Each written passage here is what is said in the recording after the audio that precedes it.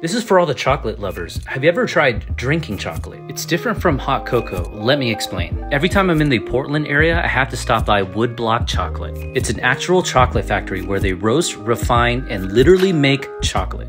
They have all different types of chocolate from different sources too, like Peru and Madagascar. They sell them in bars and other types of forms. For Christmas, they even sold a baby Jesus-shaped chocolate, which is sacrilegious. As if chocolate wasn't enough, they are a full-on wine bar. Okay, so back to drinking chocolate. So hot cocoa is made out of cocoa powder and sugar, whereas drinking chocolate or hot chocolate is made out of melted chocolate. And they serve that here. It is so decadent, so rich, and not for the faint of heart, because